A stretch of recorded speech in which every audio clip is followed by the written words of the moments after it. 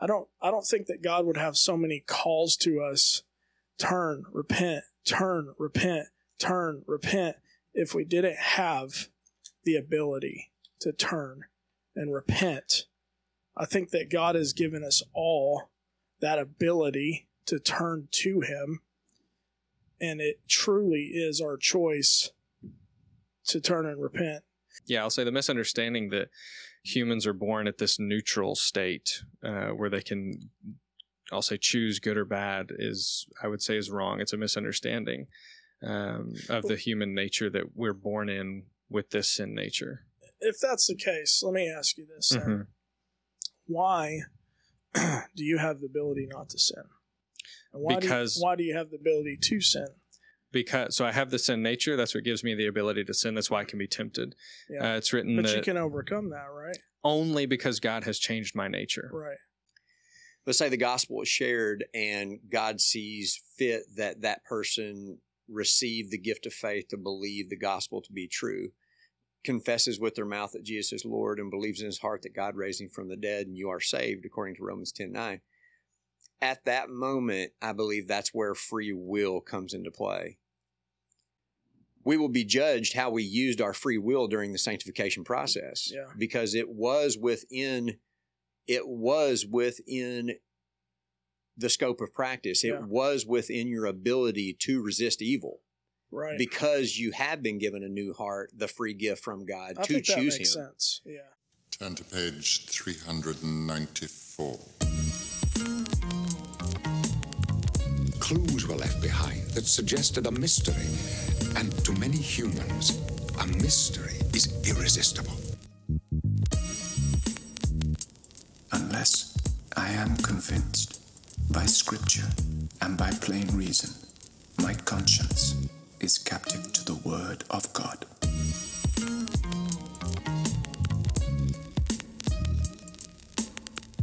Long I pondered my king's cryptic talk of victory.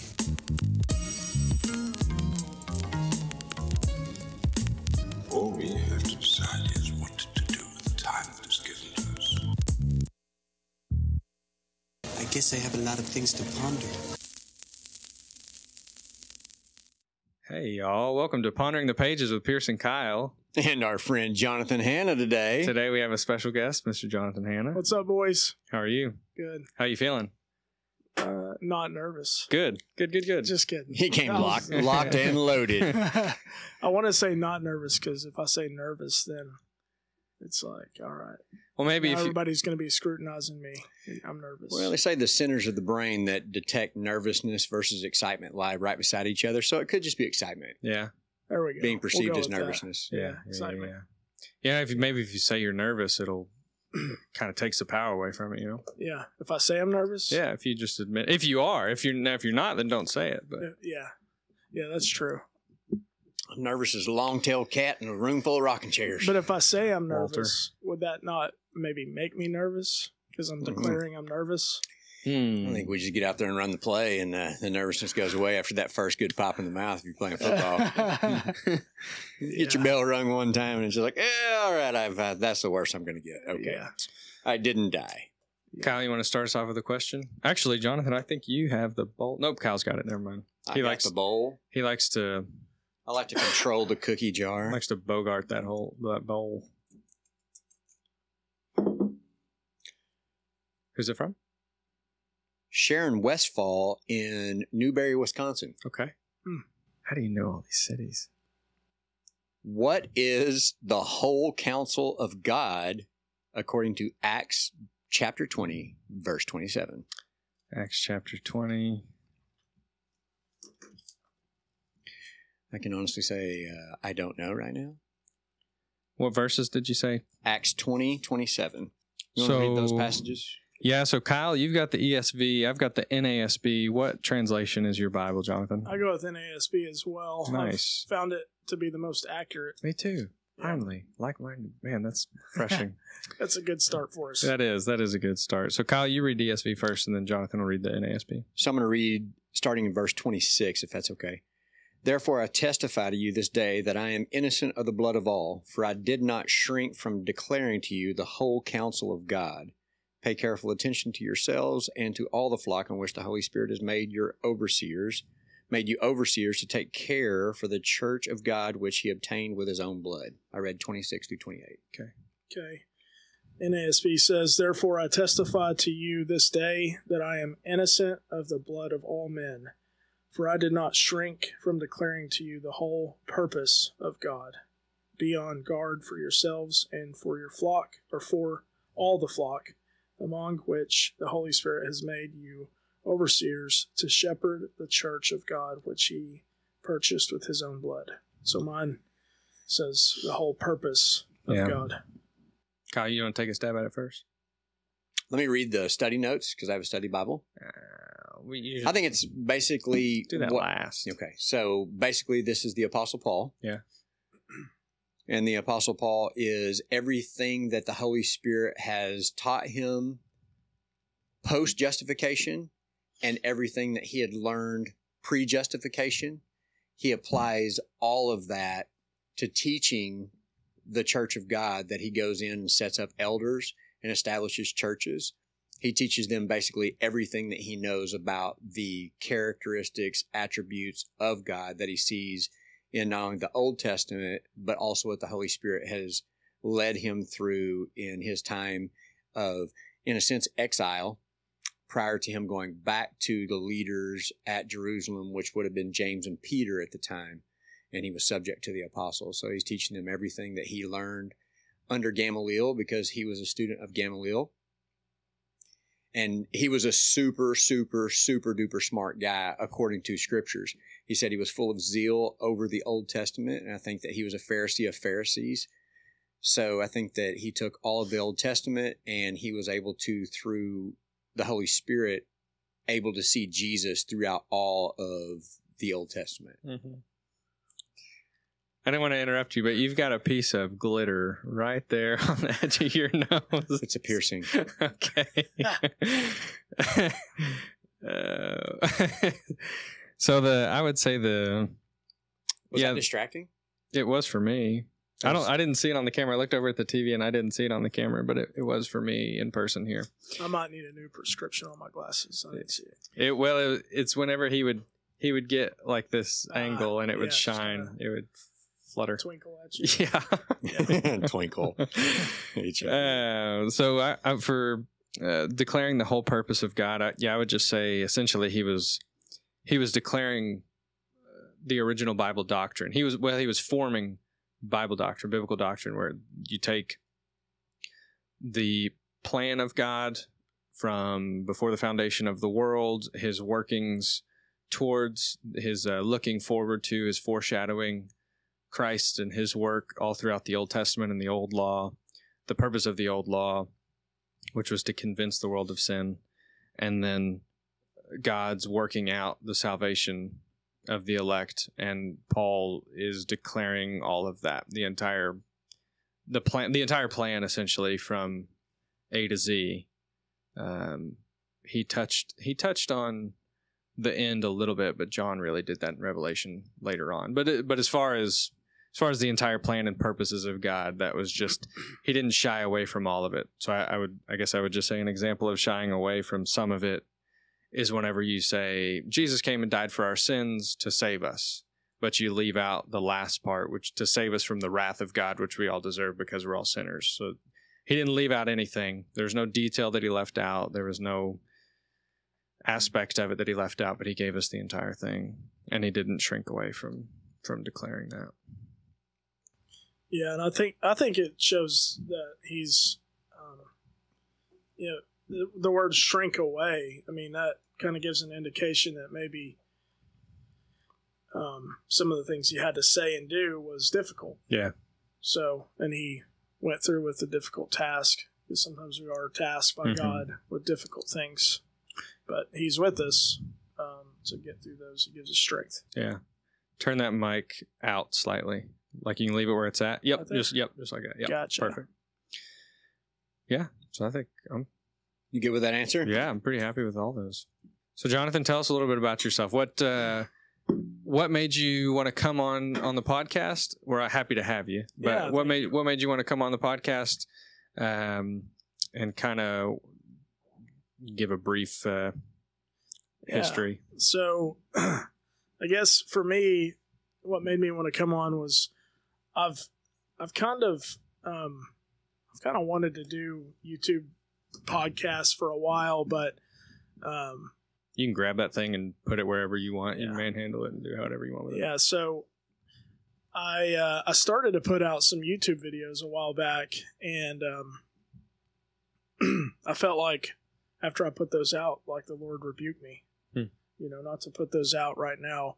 I'm just not quite ready, so maybe coming on with you guys, give me some insight into, how to do things appropriately, how God wants me to do them. What were the YouTube videos about? What'd you... just scripture, preaching scripture, basically. I had some over, like dreams, stuff like that. Some of the stuff I talked about was maybe a little controversial in the body. But, still sticking with scripture. Yeah. But I think that, sometimes we get to this point where, we're doing something maybe out of pride, right? Instead of doing something for the right reasons. God can call you to do something and you can act out of flesh still, right? So if God calls you to do a podcast or whatever it is, you got to search your heart and be diligent that you're not doing it out of fame, self-interest, right? The reason that we do podcasts, the reason that we do anything is for the glory of God, as Kyle spoke that today. So for me, whenever I put those videos on, and I've taken them down, but I put them on initially, a few of them, and I think a lot of that, my heart just wasn't right, 100%. Not that when we do things, it's, I think that sometimes we can do things and it's like maybe partially right, but not all the way right. Yeah. So anyways, and you guys have a little bit of different perspectives than I do on some things. So thought, you know what, I can show up and give you guys my perspective that may be a little bit different than yours. Absolutely. I think that's the way we grow, is talking about stuff, working through them. So what's one of those?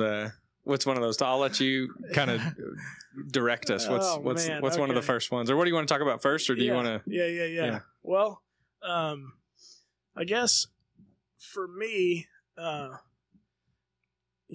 think the controversial things in the body are the gifts of the Spirit,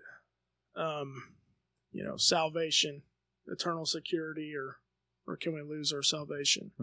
So I think those things are a bit controversial, and I think that on the eternal security, I've done a lot of research on that, a lot of studying, and personally, I've come to the conclusion that we can lose our salvation, but I don't think it's easy. I don't think it's easy to do that because James talks about us all being. None of us are without sin, right? And so, I think it can be a difficult thing to do because God's very gracious, He's very merciful, and He walks with us. And so, some of the scriptures that I haven't seen people bring would be, there's one in Ezekiel. I think it's Ezekiel 18. You read the whole chapter on eternal security. Nobody ever looks at that one that I've seen and says, hey, this could give some evidence for eternal security or not. Do we want to read that one? Yeah. Talk about it? Starting in verse 1? Yeah. I hope you guys don't mind a little reading from the Word of God. The word of the Lord came to me. What do you mean by repeating this proverb concerning the land of Israel? The fathers have eaten sour grapes, and the children's teeth are set on edge. As I live, declares the Lord God, this proverb shall no more be used by you in Israel. Behold, all souls are mine. The soul of the Father as well as the soul of the Son is mine. The soul who sins shall die. If a man is righteous and does what is just and right, if he does not eat upon the mountains or lift up his eyes to the idols of the house of Israel, does not defile his neighbor's wife or approach a woman in her time of menstrual impurity, does not oppress anyone but restores to the debtor his pledge, commits no robbery, gives his bread to the hungry, and covers the naked with a garment, does not lend an interest or take any profit, withholds his hand from injustice, executes true justice between man and man, walks in my statutes and keeps my rules by acting faithfully, he is righteous. He shall surely live, declares the Lord God.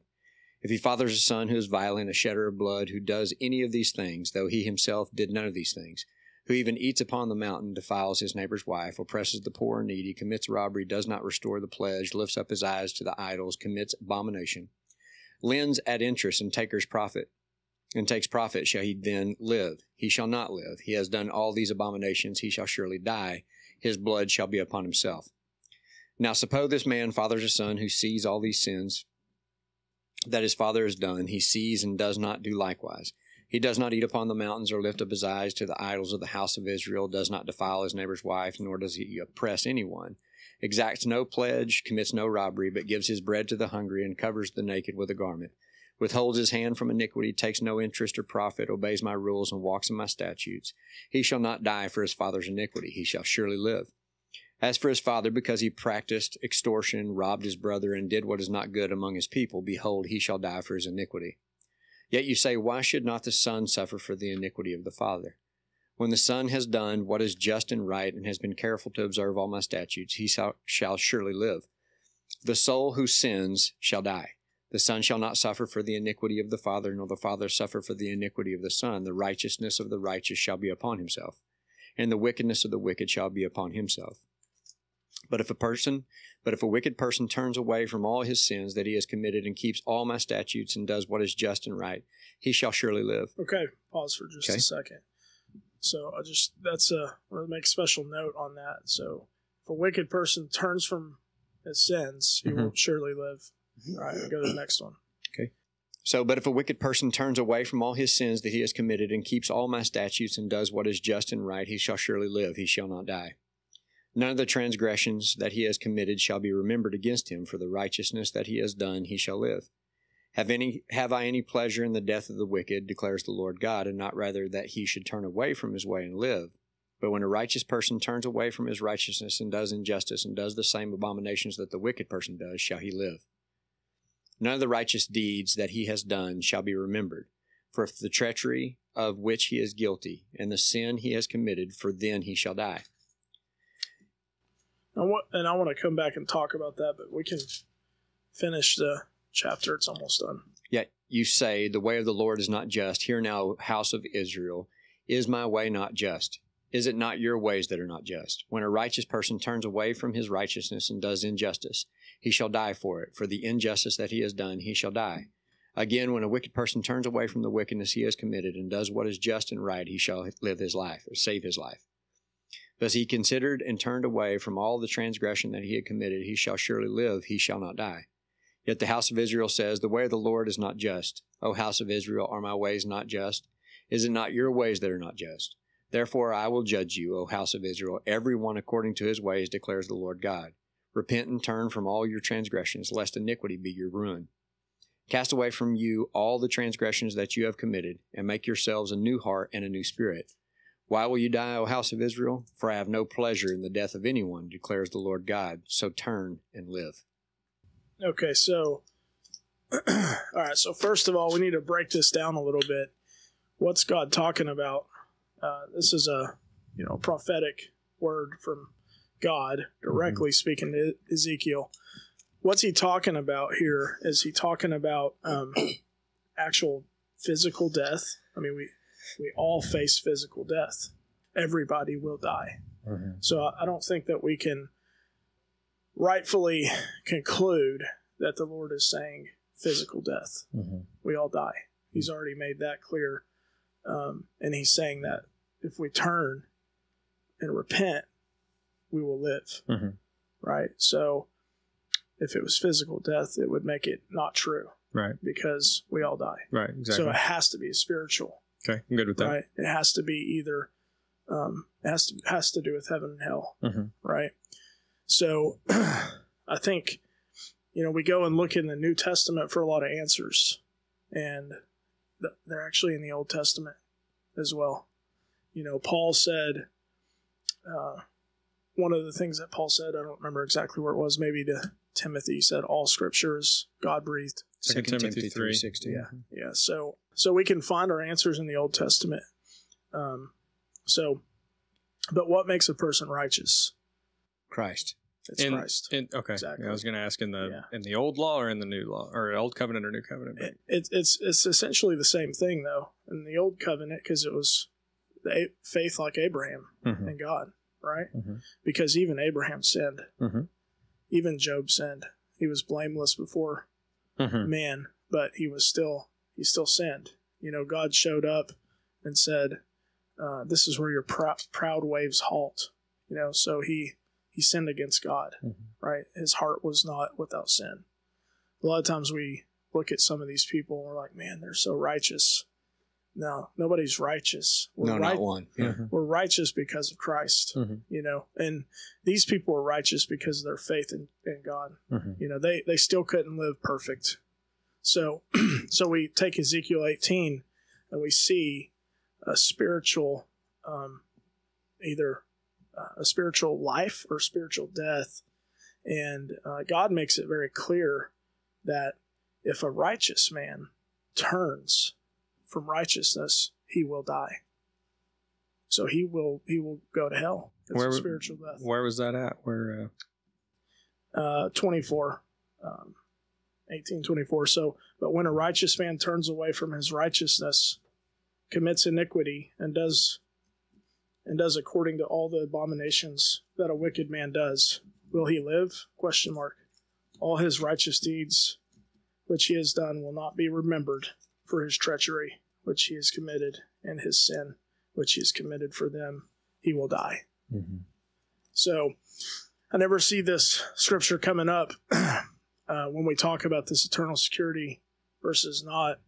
But, even in the New Testament, it's a little bit clouded. And it depends on where you read, some parts of the New Testament, you're going to read it and you're going to say, Paul was clearly making a point that you could lose your salvation. And let's see, in 1 Corinthians 9:27, he said, "But I strictly discipline my body and make it my slave, so that after I have preached to others, I myself will not be disqualified." From preaching, I would say. I wouldn't say that's from preaching. I think he's talking about salvation in that scripture, but we can hash that one out. Where are we at there? 1 Corinthians 9:27. Yeah, I'll just kind of start there in verse 24. Do you not know that in a race all the runners run, but only one receives the prize? So run that you may obtain it. Every athlete exercises self-control in all things. They do it to receive a perishable wreath, but we an imperishable. So I do not run aimlessly. I do not box as one beating the air, but I discipline my body and keep it under control, lest after preaching to others, I myself should be disqualified. And I think that those verses clearly indicate salvation in my mind. That's what he's talking about. But you can go to other spots. I'm sure y'all can throw the verses at me that says you can't lose your salvation. I know they're there. I used to believe that. But I can't conclude that whenever I take the Bible as a whole. Yeah. If I read it and break it down and take everything, and I don't just cherry pick some verses. Right, yeah. I really can't conclude that. And especially in, the Old Testament is very direct. God spoke to the prophets and gave us a lot of very direct direction. The New Testament, God spoke a little bit differently, than the Old Testament. He did speak somewhat the same, but the New Testament is more of a interpretation of what's already given. Jesus coming and saying, "Hey, look, guys, y'all had it wrong. You didn't understand some of these things I'm saying. I've already given you these words. Let me give them to you more clearly so you may understand." But if we take this Ezekiel and we consider it for what it says, then there has to be there has to be the ability to, become unrighteous and not enter heaven, not have salvation. So how can we do that? I think that's the question. How can we do what? How can we lose our salvation? Because our salvation isn't based on works. Right. Right. So there's nothing we can do necessarily to gain salvation. But what we can do, in a sense, is have faith and belief. Right. That's how we gain salvation. I would say that this is how I would interpret everything. Is if you continue on in sin, willful sin, okay, your heart will grow cold, and God won't necessarily reject you. This is my opinion because of grace, but you will reject God in your heart because of that willful, continued sin. I was listening to a guy the other day. He was saying with like sexual sin, pornography, a lot of men struggle with that. He said, every time you're about to do that, you better imagine and believe a gun stuck to your head, because it's that serious if you continue on in the sin. Because pornography is willful. You can't tell me it's not, because there's going to be these opportunities to come out of that. So when you continue on, it's becomes willful. Now, if some lady passes before you, on the street, and she catches your eye, that may not be, God may not say that's willful, that you caught your eye and you turned away. Once you came to your senses, like, okay, I can't look, I got to turn my head, I can't think those thoughts. But when you conceive that sin, we'll say masturbation, that comes all the way. It's fully conceived whenever you're at the end of that. So I would say that that's willful, and I would say that many Christians are in willful sin. However, God is so gracious with this. He does give us a lot of opportunity, but we have to take it serious. Those type of things, we've got to really look at them and say, man, I've got it gone to my head. If I keep doing this, it's going to lead me down this path of destruction. So what's your thoughts? I think as far as, and just going down to eternal security, I think it also boils down to the perseverance of the saints. Yeah.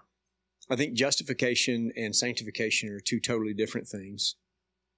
I think that the work that he started in you, he will bring to completion.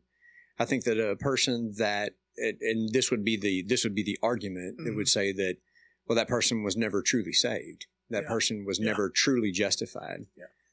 Because if they were truly justified, they would not have fallen away. Yeah. And I think that it is a revelation for a lot of people. I mean, Jesus even says, you call me Lord, but you don't do what I tell you to do. I think that they believe because of the signs and wonders, but they didn't truly believe in him. Yeah. And I think that if you read the scriptures and the Lord tells you to do something and you're in willful disobedience, then it's a revelation should be not only yourself, but also to, if I'm walking closely with you, it's just like, man, you're not taking this Lord thing seriously. Yeah. You're just wanting to be your buddy, be your friend. So I think that justification, we're justified by faith alone. And I think that that is a free gift given to us by God, the gift of faith. And then when it also says in the Old Testament and the New Testament that obedience leads to righteousness. Yeah. And I think to that. And I think that is sanctification. Yeah. I think there are several different parables of Jesus and teachings of Jesus that I can get a little bit confused at times. That, you'll be cast out where there's weeping and gnashing of teeth. There's a lot of different thoughts on that. Is that because that's not the eternal lake of fire, because the eternal lake of fire hasn't happened yet. Yeah. So hell has not been thrown into the eternal lake of fire from let's say an eschatological timeline. So I think that will you be separated, and it comes down to rewards. For me, judgment seat of Christ, and I know that there's some differing thoughts even at the table as far as that goes, the imperishable crown that he's talking about, is he talking about everlasting life, or is he talking about the potential for gaining a reward that is attainable through living a life of obedience and putting our bodies in self-discipline mode to reject whatever willful sin that it is that we have?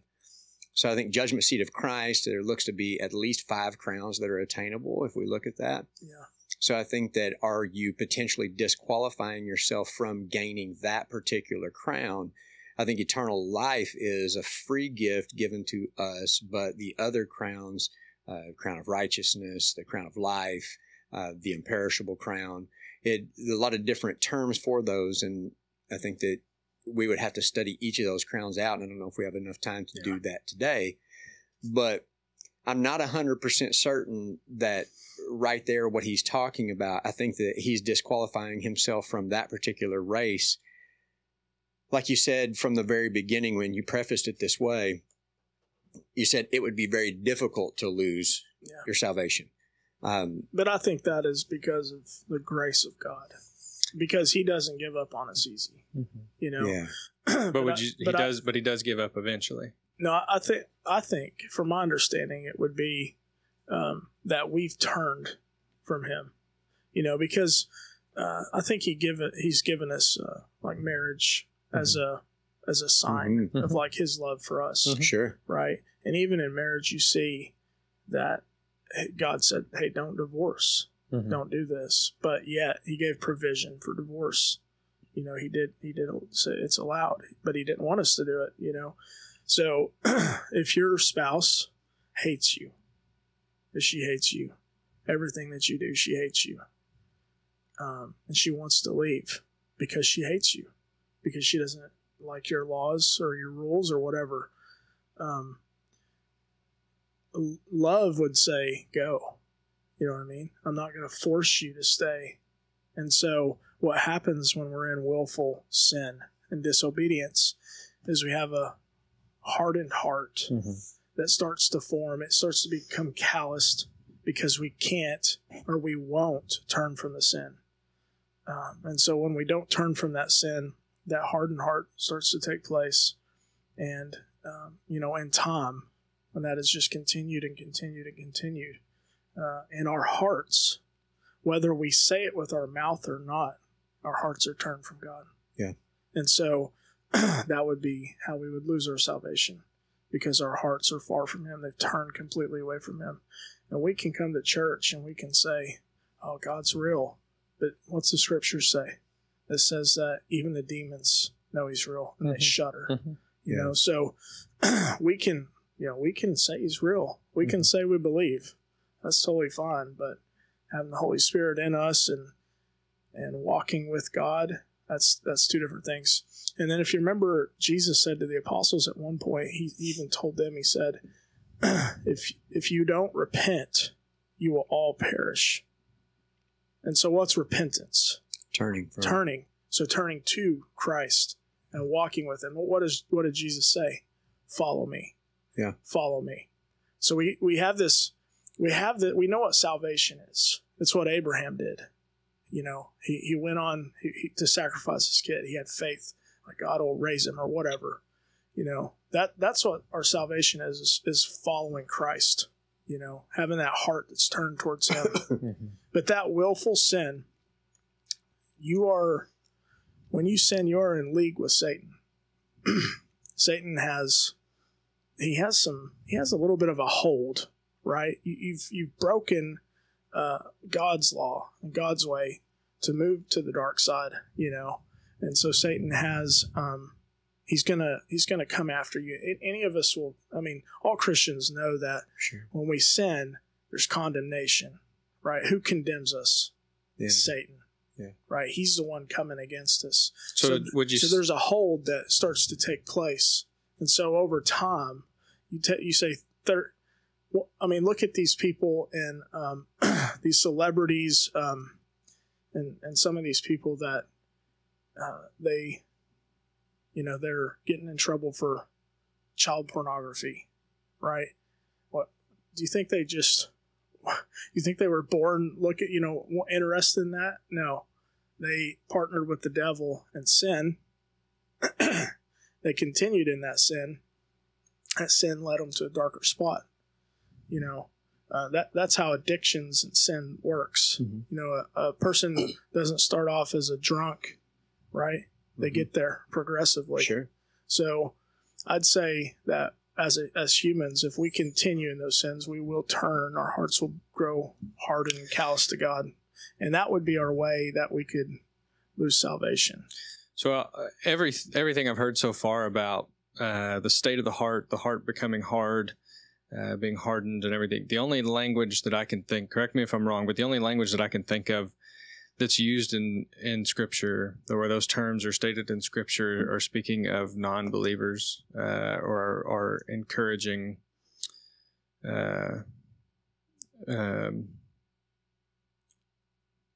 encouraging believers to not, like I'm thinking of Hebrews, where it says, "Don't allow your hearts to be hardened, as in the day of testing in the wilderness, where your fathers saw my works for 40 years." But they weren't unbelievers. Israelites were actually were like a prelude to the Christians today. I mean, God, Abraham, Isaac, and Jacob was their God. So they were their fathers, their forefathers. But God, Yahweh, has always been the God of the Israelites. Right. That's what I'm saying. But they were like the Christians of today, in a sense. I mean, there's many wandering Christians that are doing the same things that the Israelites did in the desert. You know, that are committing sins against God, and God still says, "You're my people. Quit doing it. Turn." Turn from your wicked ways so I can heal your land. You know, so you get out of the desert, but you stay in the desert. But no matter what we do see graciousness of God and mercy. Even in the midst of so much sin and people, we continue to see this grace and mercy. Yeah, and so...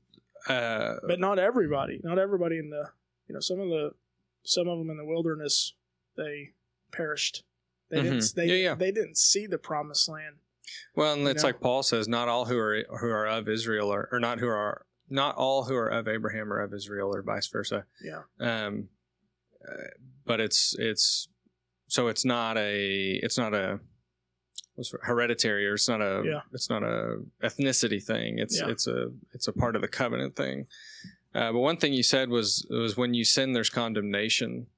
But I would just point to Romans 8:1. Therefore, there is now no condemnation for those of us who are in Christ. Yeah, but that condemnation is of Satan, right? Not of God. Which one? So when we sin, Satan goes before God and says, he accuses us. He's the accuser. Yeah, so that would be that condemnation. So Satan cannot go. I would say Satan cannot condemn. Satan accuses. No, he can't. He has no authority, but he can try. And he does try. Yeah, and so Romans 8:1, I would say there's no condemnation for those of us who are in Christ. Yeah, I think that's just what's that word? We're saying the same thing. Semantics. Yeah, semantics. Yeah, and I'm each time I say this, I believe it more and more. I've been saying it a lot more in the past year, but so I think semantics are really important. Yeah, there's a difference between an accusation and condemnation. Satan goes before the Father to accuse us of our sins. Yeah, but then he says, "My wrath for those sins was placed on Christ. I do not condemn them for those sins." Yeah. So yeah, I would say. So basically what you're saying is Satan can't condemn. Yeah. Only God can. I agree with that. Okay. Yeah, I agree. Yeah, that's what I'm saying. Yeah. He accuses us. Yeah. But in the spiritual realm, we face the accusation. Oh, yeah. For sure. God will let us feel that accusation against us. Yeah, and we can choose whether or not. I think that's right. Why we study the scriptures to show ourselves approved and have our spiritual senses exercised, because the word is sharper than any two-edged sword, able to divide the soul and the spirit asunder. It's almost like Satan comes to attack our, I'm going to use this term, and I know that some people don't like the tripartite being, but Satan comes to accuse our soul, our mind, will, and emotions. He tries to get in our head, and he plays in that battlefield because he knows that there is no condemnation for those of us who are in Christ Jesus. Yeah. I think that is basically what that is referencing is you are not going to suffer the wrath of God. That's the condemnation that it is. that condemnation is not going to fall upon a person who has truly been justified. Or, I mean, if you can use the word as predestined, chosen. If a person has been chosen to have the gift of faith, there is no condemnation for those of us who are in Christ Jesus. Mm-hmm. So you won't suffer eternal wrath in the eternal lake of fire. You'll spend eternity with God because you've gained eternal life through what Christ did, not anything that we did because it's filthy rags. Yeah. Yeah, and I think an aspect that's really important in this discussion that sometimes gets left out is the character of God. What does it say? What does it say about God's character? So let me back up a little bit before I get there. So another thing that I think is important is to view the salvation, I'll say the salvation of the elect, to view that, step out of our human selves and step out of our human eyes and see it from God's point of view. Mm-hmm. So what's God doing in the salvation of his elect? What was the reason for doing that in the first place?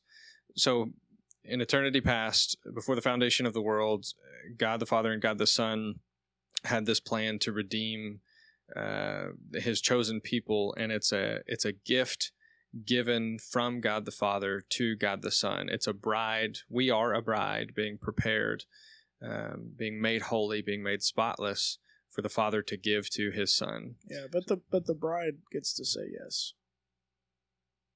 Okay, so we're a bride being given from God the Father to God the Son, and God is sanctifying that gift to give to his Son. Mm-hmm.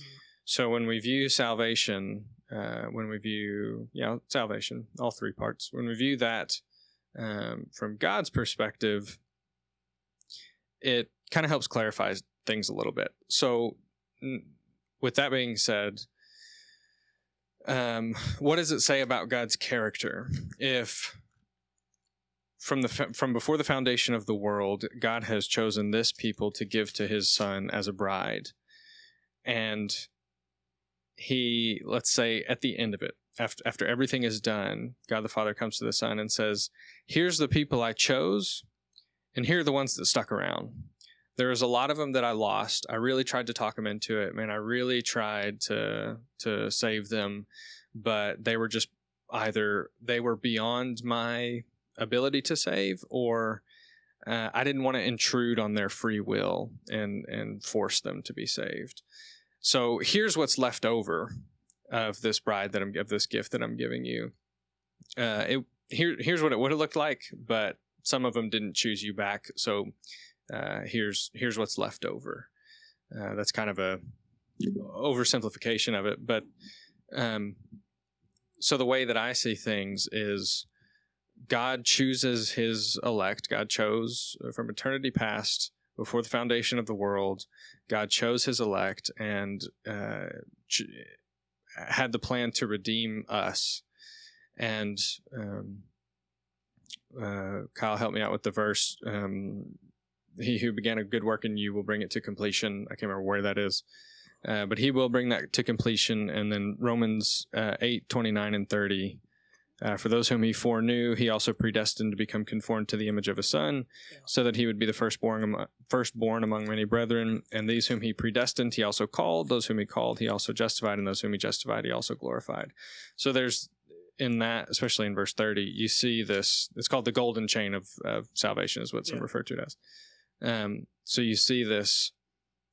Those whom he predestined, and if we study out God's predestining in other scriptures, those whom he foreknew before the foundation of the world, he predestined them, and all of those whom he predestined, he called those, and all of those whom he called, he justified those, and those whom he justified, he glorified. And so it's this. To me, that's definite language. You know what I'm trying to say. So I think the character of God in. When we step back and say it's more, it's not, this is a part of it, but it's not only this, that God created everything, man sinned and became corrupt. So God made this plan to justify and sanctify and glorify them, to redeem us, and to make us holy again, and to give us eternal life. That is a part of it. But the reason that he's doing all that was and is to give his son a bride, to get a spotless lamb, who he died for. So it's for someone to, I'll just say this will kind of sum up what I'm trying to say a little bit. God's sovereignty has precedence over the human will.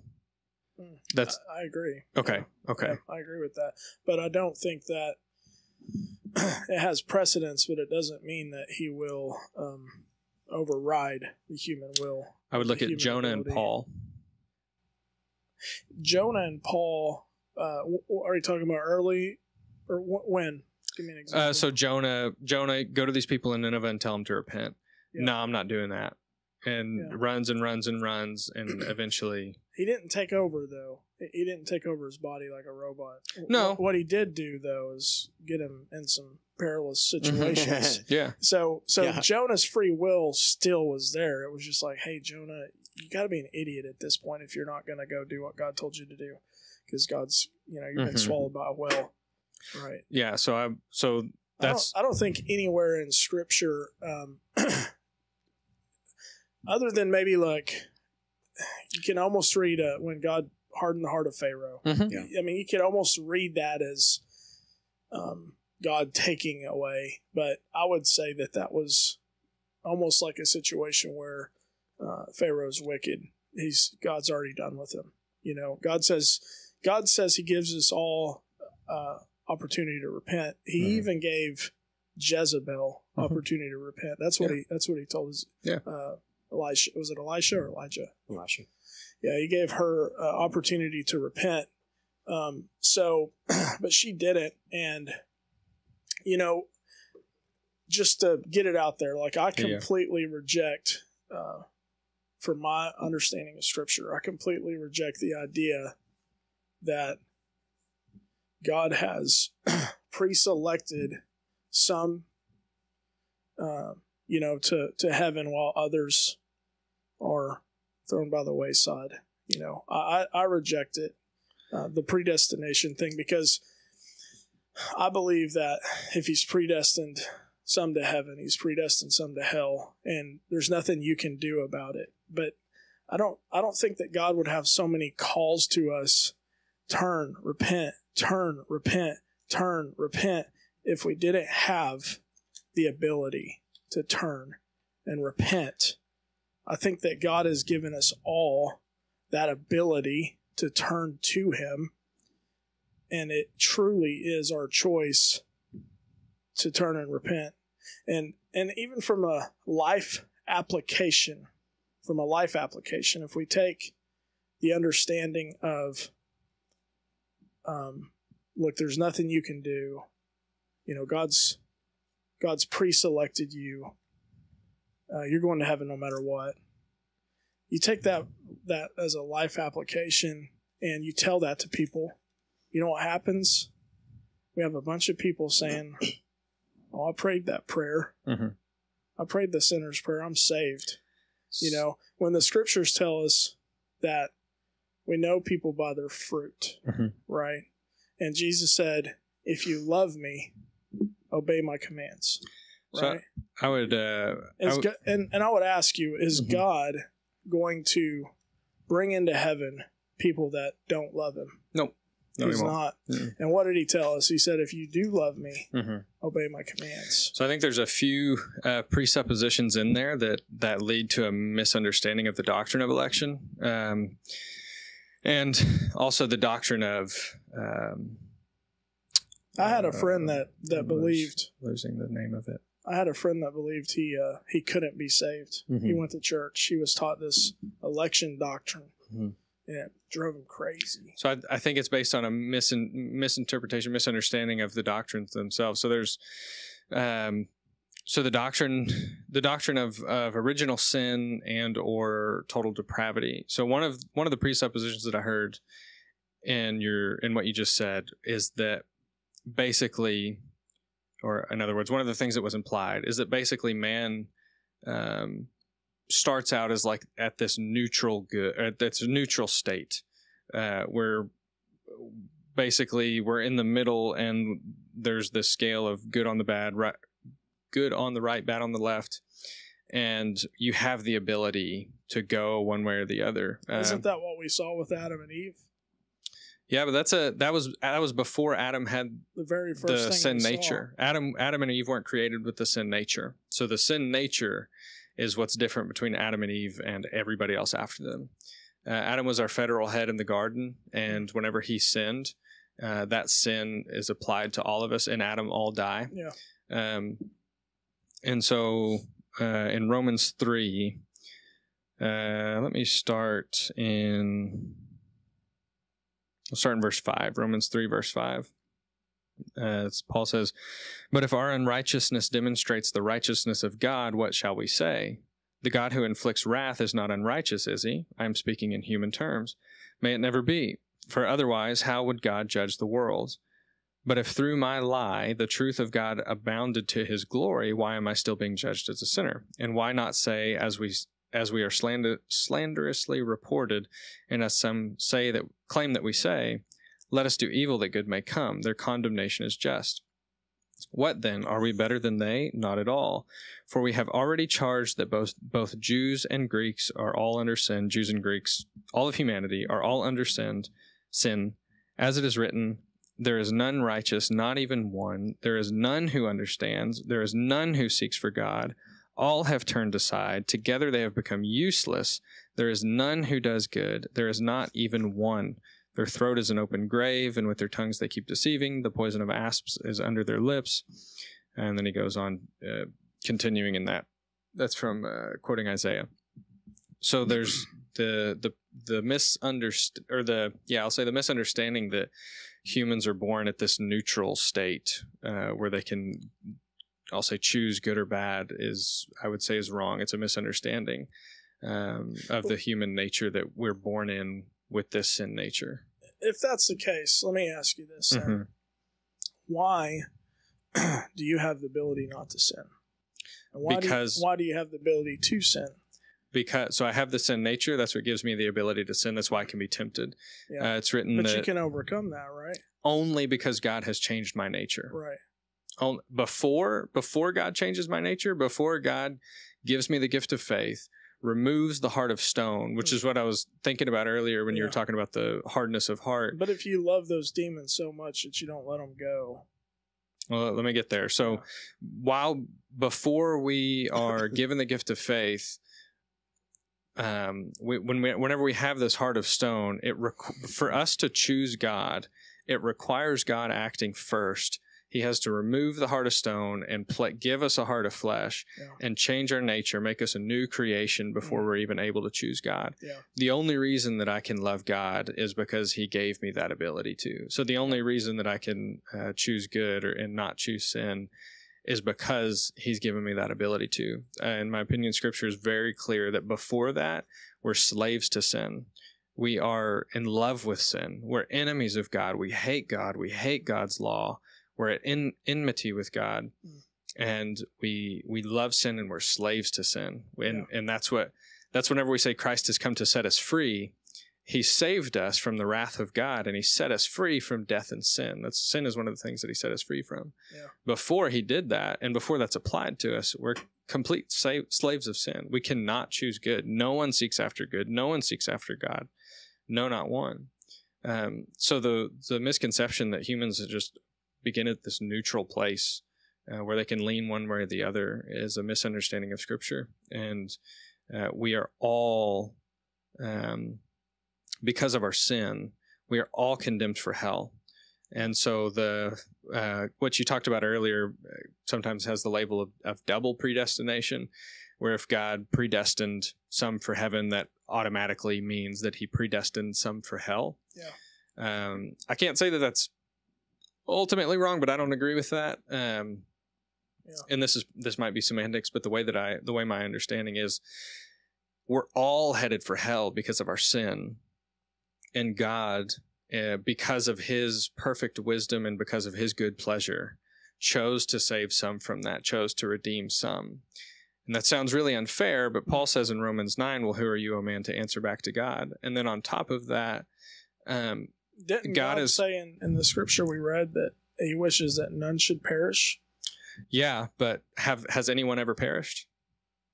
There will be some, yeah. Okay. So God's will doesn't always take place. His desire is not overridden by his will. And so why is that? Well, God is in the physical death of everyone, God is glorified. In the physical death of the saint, God is glorified in his grace and his mercy and Christ's work on the cross. In the death of the sinner, God is glorified in his justice, and that absolute perfect justice will be done and is done.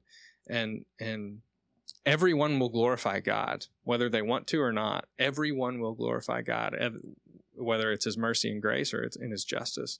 All will glorify God.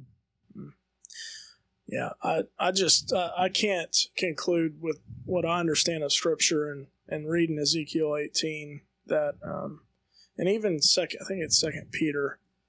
I think Peter says the same thing, that it's not God's will that any should perish. Mm-hmm. So does that mean God's not going to allow any to perish? No, God's will is will, not desire. Is that not the same thing?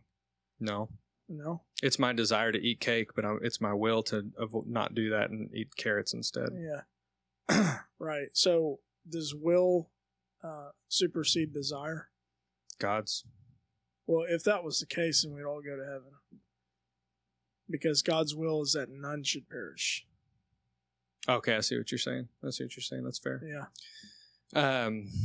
Well, so I've heard it talk. Kyle might know more about this, but I've heard it talk that there's, and this is extra biblical language, but there's God's permissive will and then his absolute will. What's the word for that? But it's basically God does not will that any should perish, or God does not desire. What's even the language in that verse? I would say that I'd say this is the same as as God's will that no Christians sin. We take God's will 3. That nobody would perish is the same thing that God's will is that none would sin. But yet because of free will, because we can see that throughout Scripture, or else God would not give us a call to repent. That'd be wild. That wouldn't even make sense. It's like, God, why are you giving us a call to repent when we can't do it anyways? That you have to do everything. This may not be applicable, so if it's not, just reject it. I think Hebrews chapter 12, verse 12, therefore lift your drooping hands and strengthen your weak knees and make straight paths for your feet, so that what is lame may not be put out of joint, but rather be healed. Strive for peace with everyone and for the holiness without which no one will see the Lord. Get closer to your mic. See to it that no one fails to obtain the grace of God, that no root of bitterness springs up and causes trouble, and by it many become defiled, that no one is sexually immoral or unholy like Esau, who sold his birthright for a single meal. For you know that afterward, when he desired to inherit the blessing, he was rejected, for he found no chance to repent, though he sought it with tears. So I think he wanted to repent. He wanted the birthright back. He had birthright and he gave it up. Yeah. He sold his birthright. Yeah. And I think that obviously that is Old Covenant, but I think that is in the New Testament in the book of Hebrews. And obviously we have to keep in context that whoever the author of this is, whether it's Barnabas, whether it's Paul, whoever it is writing to Hebrew Christians. It's all God's word too. Yeah. So I think that with that being said, and this is just my stance on it, maybe wrong, maybe right. I don't think that, for me, I don't know that free will is applicable until justification.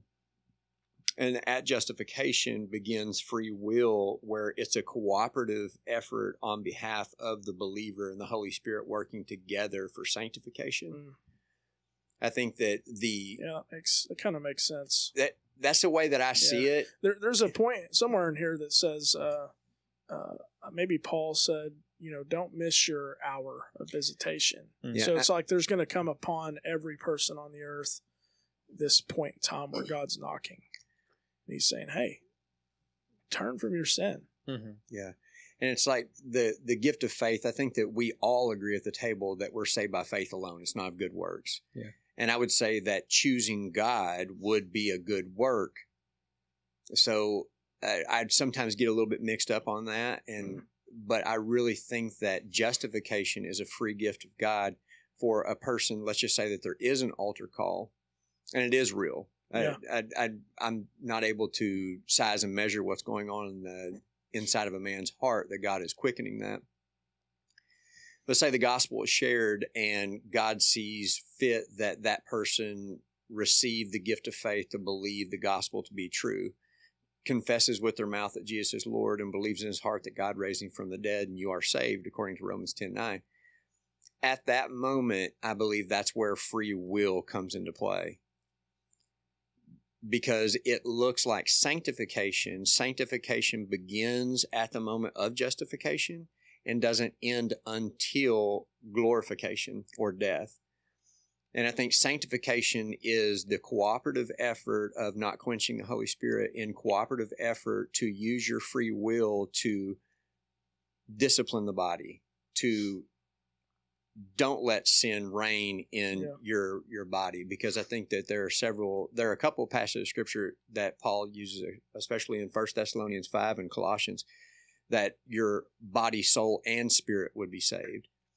I think that the body salvation is glorification, which will happen. The work that God started in you will come to completion.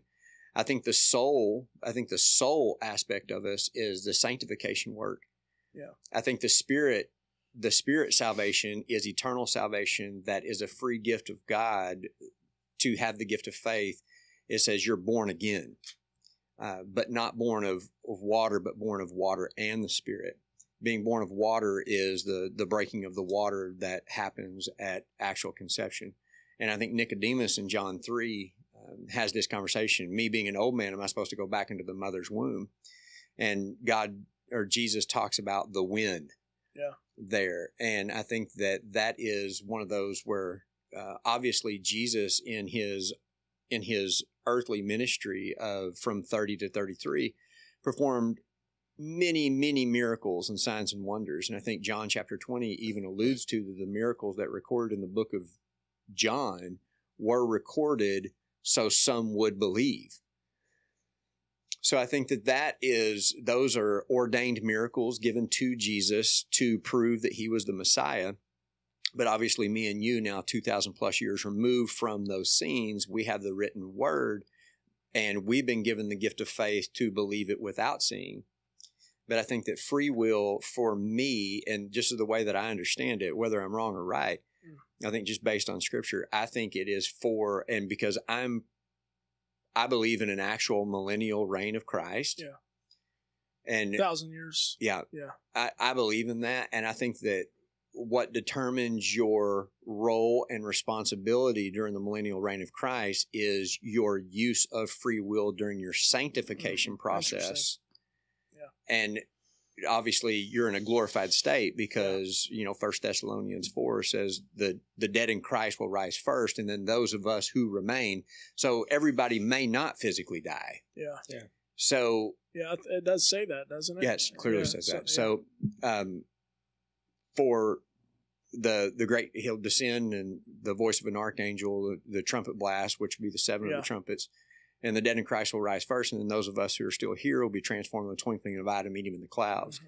And I think that we'll be, I think that is where the judgment seat of Christ happens. Mm-hmm. And that will be where we as believers who have been justified through the gift of faith and faith alone, we will be judged how we used our free will during the sanctification process. Yeah. Because it was within the scope of practice. It was within your ability to resist evil. Right. Because you have been given a new heart, the free gift from God to choose him. Sense. Yeah. It makes sense to me. It makes sense to me too. But at the same time, I think that what doesn't make sense to me though is this aspect of the inability to lose your salvation, to turn from God. Because I think we see so much warning throughout Scripture to the body of Christ. I agree with you. I used to believe that it was, no, you can't lose your salvation, you know, and I just think it's hard. I think that God doesn't give up on his people quickly, you know, and I would say never. yeah, I would say never, in a sense that, you know, what I made the point before, it's your heart grows so hardened. You're given over to a reprobate mind is the way that it's classified in Scripture. Is that is that language speaking of Christians though, or is that speaking of I don't think that Scripture's clear who it's speaking to, right? I think that is it? I don't know. I need to look at that in context. Yeah. So tell me how. So I think. All right. So clearly, I think you can lose salvation. Mm-hmm. You clearly say no, but where are you on that? I don't think that a person that is truly justified would, and I think the sanctification walk, their body of work, reveals whether they were truly justified. Okay, makes sense. How do y'all, with this scripture I've presented in the Old Testament, Ezekiel 18, how does that fit in? I don't. This? To be honest, you just have to throw it out because you're like, hey, that was before Jesus. Is that no, not at all. To be honest with you, I don't see how it. I don't see how it supports your view. I think I interpret it differently than. Well, it says if a righteous man turns from righteousness, then they will die. So, what makes us righteous? It's Christ, right? Yeah, but in the Old Testament, they were made righteous by the law, not saved by the law. They were made righteous by faith, not by doing the commands. That's actually what Jesus said was wrong when he came. He said, "Y'all Pharisees, you got it wrong. You thought following these laws was what made you righteous. Well, you couldn't even follow them without faith in me, right? Because he gives us that ability to follow them. That kind of goes with what y'all are saying. Yeah. But still, you know, God himself in Ezekiel says, if a righteous man turns from righteousness, well, how can he be righteous and then turn from righteousness? I mean, there's a conundrum here. Yeah. In y'all's view of this when you take Ezekiel 18. Yeah, I think Deuteronomy 11, verse 26 kind of goes in line with Ezekiel just a bit. See, I'm setting before you today a blessing and a curse. The blessing if you obey the commandments of the Lord your God, which I command you today, and the curse if you do not obey the commandments of the Lord your God, but turn aside from the way that I am commanding you today to go after other gods that you have not known. I think that by obeying the commandments in the Old Testament was a revelation of their faith. It's very similar to the sanctification process. Like what James talked about. Right? Yeah, it's just, I'll show you my faith by my works. Yeah. And I think that they had faith, they had clear faith that Moses went up on Sinai, came down with some tablets. Those were the 10 Commandments, obviously. But he wasn't up there long before they turned and started worshiping a golden calf. Yeah. Because their hearts were sinful. Right. And I think that that's what even the Old Testament and the New Testament says, obedience leads to righteousness. And I think that we have been given the gift of the Holy Spirit to be within us. And we've been given the entirety of the revealed will of God. And if we obey what Jesus said throughout the entirety of Scripture. Yeah. Obviously, we don't have to, I don't think this. Yeah. If I eat bacon, I'm not going to hell. Yeah. I agree with you. So if I don't worship God on Saturday, but instead worship him on Sunday, there is no condemnation for those of us who are in Christ Jesus. Yeah. So I think that it was faith that was causing them to obey the commands and laws that he had given. Yeah. When they weren't obedient to those laws that were strictly given by God, then they were disobedient and called then sons of the curse or sons of wrath. Yeah. For us, we have grace. We're in the age of grace, whereas I don't think that they were, because Jesus came full of grace and truth. And I think that when we have been given the gift of faith to believe that Jesus is the Christ, he was the person foreshadowed throughout from Genesis all the way to the beginning of the New Testament, that there would come a Redeemer kinsman, you know, in the lineage of David. So by us having the written scriptures to show us, okay, how can you not see that this is who he is? Yeah. But it's only when we have the gift of faith to have eyes to see and ears to hear. So I think that sanctification is very similar to them keeping the Old Testament. Faith was, okay, Moses has obviously got some some type of relationship with God that most of them didn't have. I mean, he came down off the mountain, his face was glowing. Yeah. So I think that bringing the law down, okay, here's what you're to do if you want to live in blessing. Mm-hmm. For us, we have the Holy Spirit and the entirety of Scripture.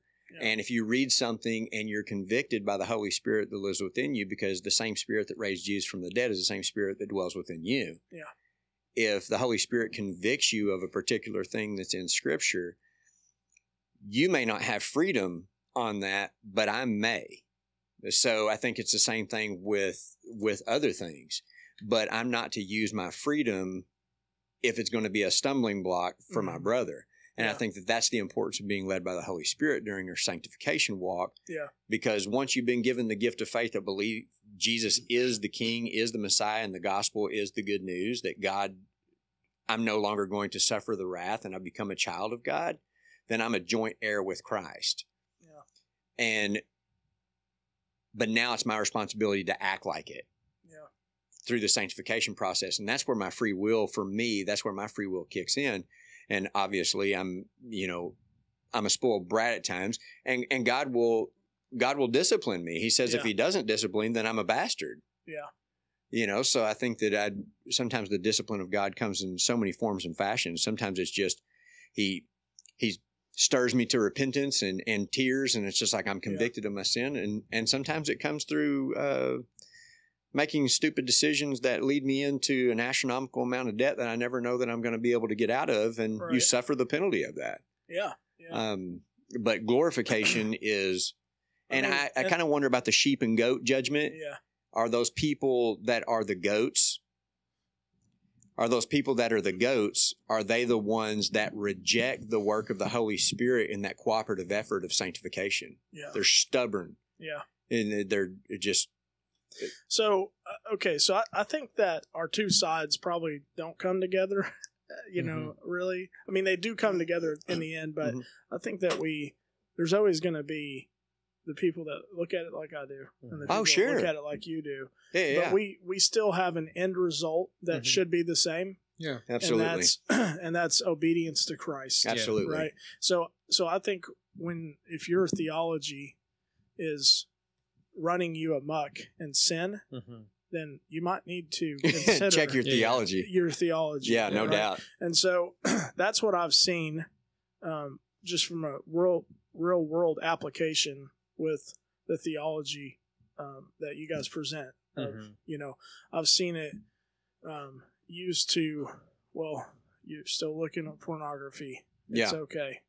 You're just struggling. You're still a child of God. Well, what do you need to do? What do you need to tell yourself to get yourself out of that? Yeah, no doubt.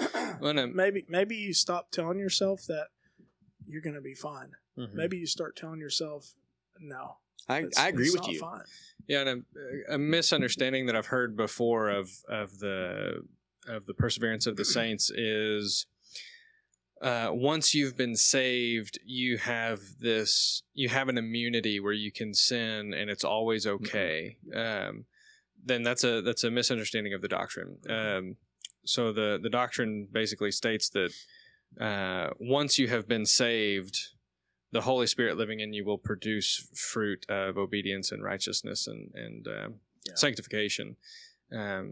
If somebody claims to be saved and then they continue going on in that sin, then that's fruit that faith was never genuine. And an old mentor of mine, something that he used to say that was really helpful to me was, is just for yourself, just looking in internally, having that warning for yourself is, what am I making a practice of? What am I practicing? So, so if I claim that I'm saved and I function under this doctrine that if I'm saved, then I can't lose my salvation. but I'm still giving into whatever temptation. I'm still going into the sin. What am I making a practice of? So do I need to console myself and say, man, I'm struggling, but I'm still a child of God? Or do I need to be sober and say, hey, like, are you sure? Are you sure? Yeah, start asking yourself some questions. Yeah, for sure. Kind of a litmus Absolutely. test that he would say is, which one are you practicing? Yeah. Are you like just like a sport? You practice at the sport to get better at it. Are you practicing your sin and getting better at your sin? Or are you practicing righteousness and you failed over and over and over and over and over? Yeah. And something I take great comfort in personally is in I think you said it was Romans 7 this morning when Paul says, man, the good that I want to do, I don't. And the evil that I don't want to do, I still do it. Yeah. Mm-hmm. So even if this guy who wrote 2/3 in the New Testament, that's a relatable point between me and him. Right. It's like, okay, that's a little bit of comfort. Yeah. But at the same time, for people who are in my camp, that is a temptation for us to like, I could see that. like, I'm still good. I'm still, to not take those warnings seriously. Yeah. Well, that's something that actually really helped me. I mean, when you talk about these sins in our lives and these struggles, changing my perspective and saying, you know what, I could, if I keep doing this, I could lose my salvation. I could lose that birthright per se. For me, that assisted, I guess you could say. The conviction is always there when you're a child of God. You're convicted of sin when you do that. So, but you really put a gun to your head in a sense whenever you believe that if you don't stop doing that sin, that it could destroy you, not just on this earth, but eternally. And I think with sin, just to take it on a slightly different topic, sin in general, I think we probably all can agree that on this earth, if we're a child of God, we continue in sin, it will destroy us. I mean, there will be consequences to sin. Clarify, destroy, define destroy. So for a child of God. Yeah. So like, you keep I keep going to pornography because there's so many people nowadays that struggle with this. So you're looking at pornography and you don't stop. For years and years you're doing this and you keep going down the rabbit hole looking at worse and worse stuff. Eventually you start acting on it and now you've lost your marriage at best. Maybe you're in prison for something vastly worse. So I'd say that's a consequence of continuing in our sin. So it can destroy us completely on this earth. Now, according to y'all's theology, God would be gracious, and Kyle would say maybe the millennial reign, you would be at the bottom of the totem pole. Well, but at least on salvation, that kind of goes back to that kind of brings two things that we've talked about together: the misunderstanding of the perseverance of the saints, where it's just an immunity to sin, along with the warning aspect. So for me, somebody who goes down that route to the fullest extent, it's not, according to our view, God would still be gracious towards them. It is God, that person is not justified. That person spoke Christianese. That person enjoyed the practical benefits of being in the church. There's fellowship and good food and I don't, things like that. But when do you get to say that? What I mean? When do you get to make that call, right? Because if there's a sin you're struggling with yourself, then you really can't even say that with this next person. And then there's the other question is how, what sin you're committing. Is it worse than what they're committing? Right. Well, and I'm not saying to look at others. Paul tells us to examine ourselves. I'm just talking about, like, that's why it ties together with the warning of imagine a gun to my head because this could destroy me. So for me, it would be hold a magnifying glass to your heart. Have you actually been redeemed? Is the warning essentially? Like, man, you're showing fruit that you're not actually redeemed. Get serious about it. Examine yourself. Man, that's tough, though. Examine yourself to show yourself approved. No, that's a different one. It's something. It's similar language, but it's. There's one that says, "Search your salvation." Yeah, like work out your work out your own salvation, fear and trembling. It's not that one, but it's same Okay. tone or whatever. But Looking in the mirror. yeah. I think that there is a passage of scripture in James, since we just went through that in Sunday mornings. James chapter 5 says, "My brothers, if anyone among you wanders from the truth and someone brings him back, let him know that whoever brings back a sinner from his wandering will save his soul from death and will cover a multitude of sins." That one would support what I'm saying. Yeah, so I think that would be so I think if we look at the parable of the prodigal son, he was raised in a home. He was obviously the father's son. I don't think he ever lost faith that he was the father's son, so much to the point that he asked for his inheritance before his dad died. Mm-hmm. He went out and spent all his money on prostitutes and wild living.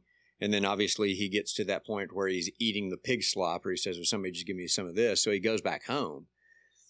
I think that the go back home, we don't have an idea in our mind as humans, in our finite little minds, when that person will go back home.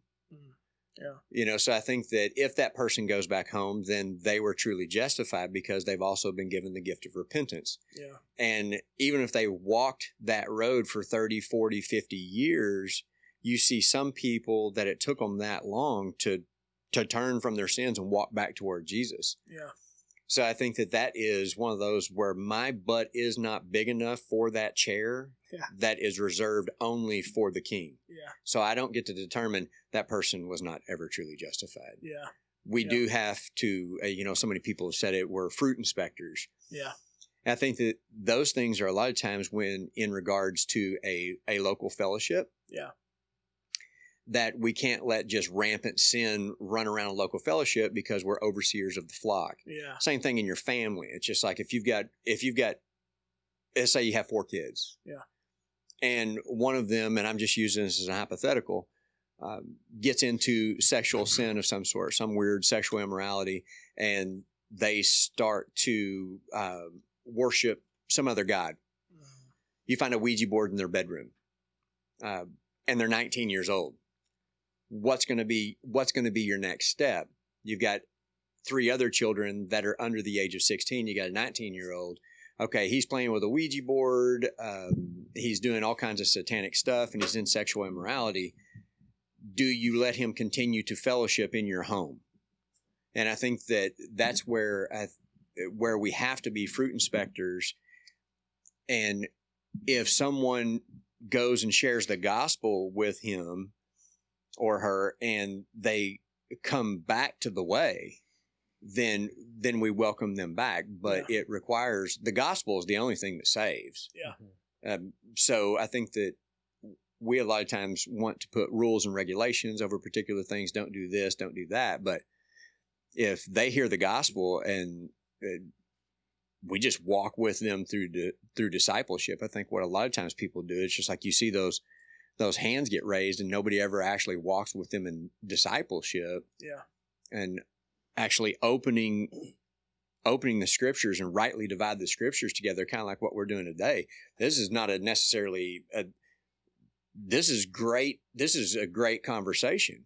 This is a great conversation because it causes me to go to the scriptures to, it's like, am I sure that I'm sure of what I believe? And I think that when you look at the word theology, it's the study of God. And the best book I know to study God is the Bible. Yeah. And I think that his character is revealed all through scripture. I mean, Hebrews 13:8 that we used in a service today, God's the same yesterday, today, and forever. And I think that the gift of faith that you're talking about, it's just like it is faith. It is faith that keeps them. Mm-hmm. It was faith in obeying the 10 Commandments that kept them, but it was a lack of faith when they broke them. Yeah, because they didn't trust him. It was very similar to Adam and Eve in the garden prior to sin coming. Satan sowed an untruth about God's character, and Eve was deceived. Yeah, and then Adam, being led by Eve, fell. Yeah, but I think that it's usually when an attack is against the character of God, and he's pretty firm. He's pretty firm. If he's this way in these 5 books, he's the same way in the rest of the books. Mm. I mean, God is love. Yeah. But that does not mean he doesn't have rules and mandates. That's not necessarily tolerance. It's just love. See what you said too about if he's this way in these books, he's the same. I mean, we agree God's the same yesterday, today, and forever. Yeah. So, I mean, even in the law, we can see the same with Jesus, right? I mean, they're just there's a foreshadowing, but I think that we can't throw out this Old Testament when we form our theology.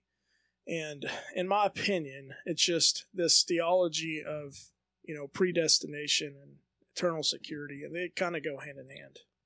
Yeah, absolutely. And I just There's three more that go along with it too. Yeah, I just see it more in the New Testament. I mean, if I don't read the Old Testament, then I'm going to lean that way. So right? Just with election, I think we see it in the Old Testament very clearly. So, who is Israel? God's chosen people. Yeah. What did God do to other nations for the sake of Israel's well-being? He sent some nations against them. He absolutely destroyed some of them. Yeah, he did a lot kill for them. Women, children, animals. Kill them all because you're my precious chosen people. Yeah, but that's a different topic. Like, why did he do that with women and children? Well, but the point is Nephilim topic, maybe. The point is but it was because God's chosen people. But the point is the pattern of God choosing that is not absent in the Old Testament. Yeah. Why did he choose Jacob and not Esau? There's examples of God choosing a specific people or a specific person. Why did he choose the line of Judah? Why did he choose David? And why did he choose that lineage? Yeah. So God, looking at, in my opinion, the Old Testament does not lack evidence of those doctrines. Yeah, I agree with you on that. I just think that this 18, I think God speaks clearly on the topic. That's my opinion. Yeah. I mean, I think we can see that in 18:24. So I will say, from my point of view, there's an assumption. I'm not saying it's wrong, but I'm saying it is an assumption that, let me get there, 18:24. But when a righteous man turns away from his righteousness, commits iniquity, and does according to all the abominations that a wicked man does, will he live? ? All his righteous deeds which he has done will not be remembered, for his treachery which he has committed and his sin which he has committed, for them he will die. So for that, but when a righteous man turns away, to support your view and what you're saying with that verse, it requires an assumption that a righteous man is synonymous with or means a saved man. So, and I don't think, at least in the Old, correct me if I'm wrong here, but I don't know if in the Old Testament, or at least in Ezekiel's time, if they had that sort of clear, explicit language of like saved from sin, saved from the same way that we do after Jesus is clarifying it in the New Testament. I could be wrong on that, a view that is supported heavily by, I'll say, Old and New Testament scriptures, one verse in Old Testament that requires an assumption that righteous means saved, or righteous means having salvation, is allowing that entire doctrine to be unraveled. It's throwing a rock at a building and like crumbling the building with that one rock is kind of the way I see that. Was that clear at all? Yeah, maybe. I don't know. I may have kind of lost it there. I understand what you're saying as far as if you're equating salvation of the New Testament with righteousness as Ezekiel 18. No. So all of the evidence pointing to, and I will say this, there's evidence pointing to both sides. I'm not making a claim. I agree with that. Yeah, I'm not making a claim that your side has no ground to stand on. Right. Not at all. I agree with that 100%. So all of the evidence. There's definitely a case to make for your side too. Yeah. Oh, yeah, for sure. There's material on both sides, for sure. So can we come in agreement that one of us could be wrong and the other's right? Oh yeah, one of us is wrong and one of us is right. But we're not 100% on that. We may have a strong conviction. Yeah. But, I'm comfortable with that. Yeah. Mm-hmm. Kyle, do you agree with that? Oh yeah.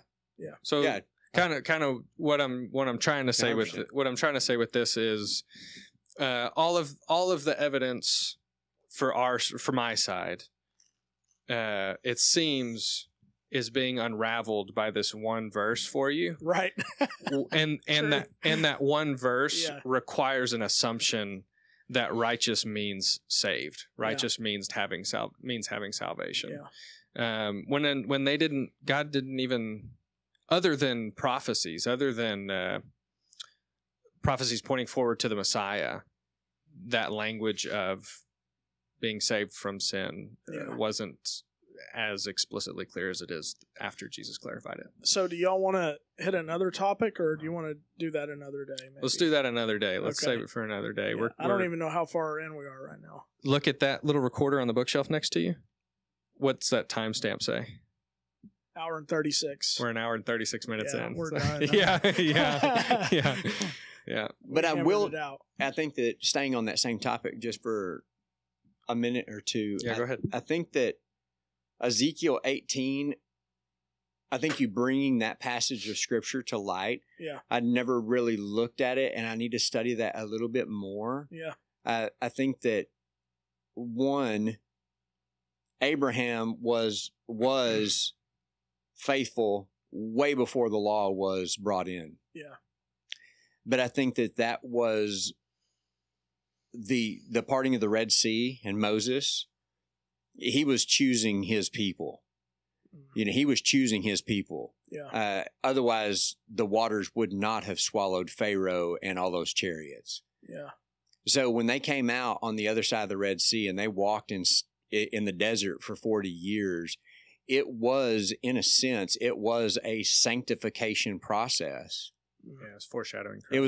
It was a foreshadowing of Christ, that you're going to have to choose obedience. It was even called the Red Sea. But see, even with that, I still believe outside of Israel there were others saved, and that's a different topic. There's some grafted in. Ruth is an example of that.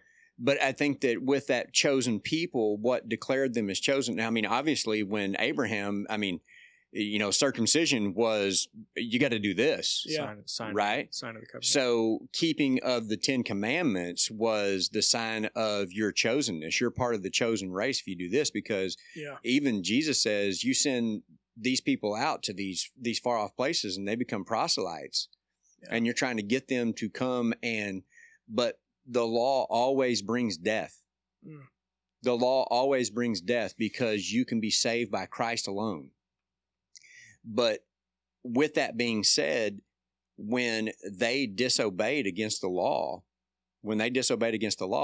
I mean, the enemies were able to destroy them. And it wasn't until they repented and they got back in alignment with what God had dictated as his commandments that he was back on their side. I mean, God divorced Israel. Yeah. In Scripture. Does it not say that? I don't know. Well, it sounds like you're supporting my side again. So show me if it does say the word divorce. It's that word. That's the word I have an issue with. I think it says something like that. I'm not remembering that. That's going to be I'm wrong. Maybe not that word. Because think about how many times Israel was unfaithful and God said, you've been so incredibly unfaithful, you've whored yourself out to other gods, but I'm going to remain faithful and continue. Like Jeremiah 3. It's not the idea of God. No, I get it. Like shunning them for a bit. Yeah. It's that specific word, divorce. That's the one. Jeremiah 3. I'm probably going to want to go to Blue Letter Bible for this too. Me too. I have very much. Good. Yeah. It's been very cordial too. Yeah. I've enjoyed that part. Y'all got a different perspective in here. Yeah. So verse 8, she saw where you at? Jeremiah 3 verses 8 through 10. Okay. She saw that for all the adulteries of the faithless one Israel, I had sent her away with a decree of divorce. Yet her treacherous sister Judah did not fear, but she too went and played the whore. Because she took her whoredom lightly, she polluted the land, committing adultery with stone and tree. Yet for all this, her treacherous sister Judah did not return to me with her whole heart, but in pretense declares the Lord. Okay. All right. And the It's in same there. type of language God used here in Ezekiel is treachery. It is Right. treachery. It's basically it's spiritual fornication. Yeah, because It's- we're in covenant with God. Yeah, you're married you know? to Him, Yes. and when you put anything before God, you are committing spiritual Yeah. fornication. You are having adultery. Right. I think that is why the book of Hosea is in there. It kind of gives you that depiction.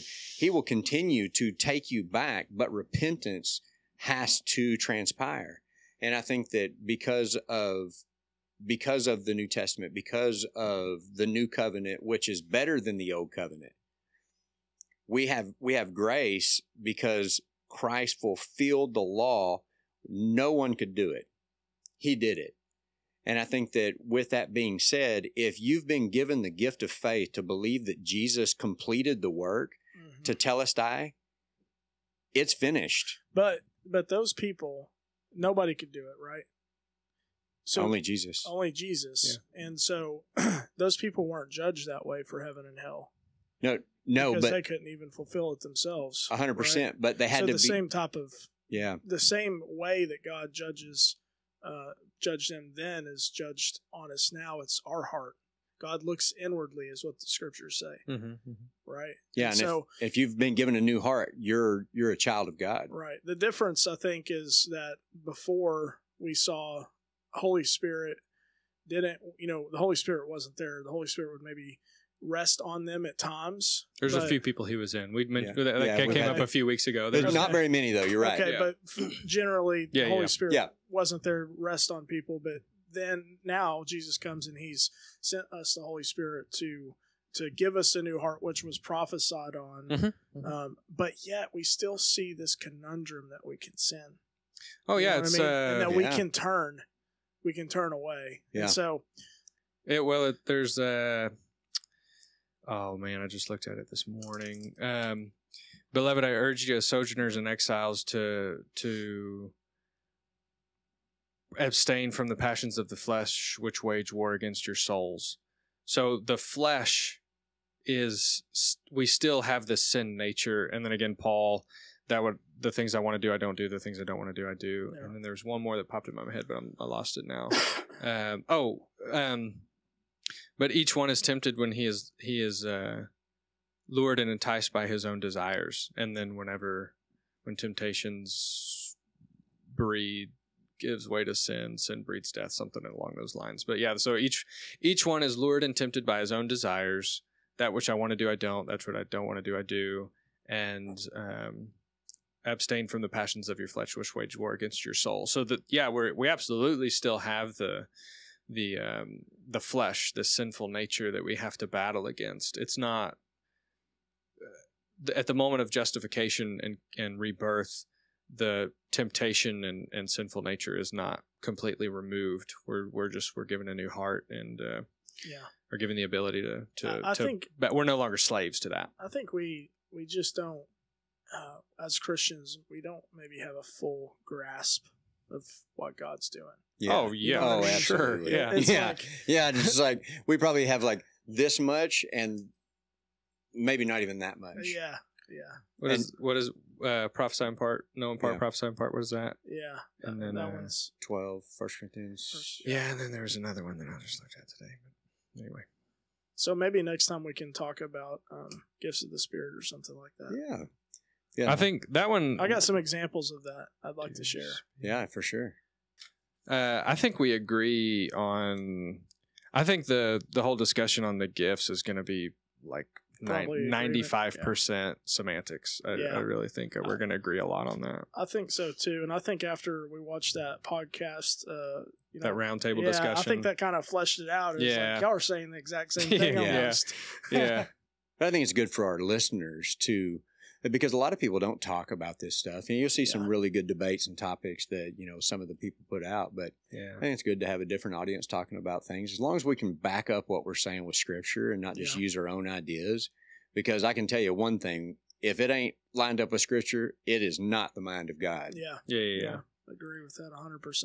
Yet we do speak wisdom among those who are mature, a wisdom, however, not of this age, nor of the rulers of this age, which are passing away, but we speak God's wisdom in a mystery, the hidden wisdom which God predestined before the ages to our glory. So mystery, that was the key word that made me think of that. Mystery. Well, thanks for pondering the pages with us for a while and hanging out on the porch. I enjoyed it. I did too. Same here. So next time you're going to have to come 6:30 a.m. Whew, man. You're killing me. You're killing me, small. After you do it a few times, you get used to it. Yeah. Yeah. You a coffee drinker? I will be. You're drinking a few cups on that day. We can take a pee break anytime. So yeah. All right. See ya. See ya.